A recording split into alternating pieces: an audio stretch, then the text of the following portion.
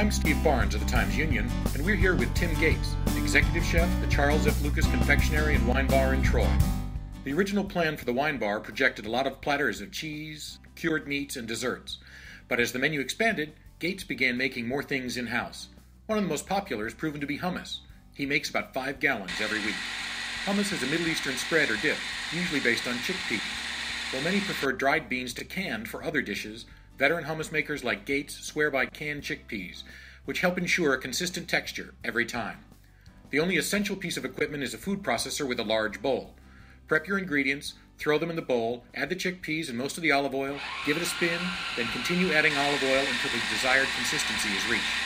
Spices vary by country, region, and even family, but constants are lemon juice, garlic, and tahini, a paste made from sesame seeds.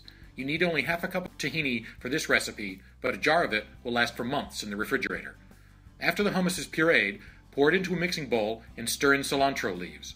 If you make more than you'll use in a week or so, freeze the remaining hummus in an airtight container, adding a film of olive oil over the top before putting on the lid. After it's thawed, give the hummus a stir, and it should be just like the day you made it.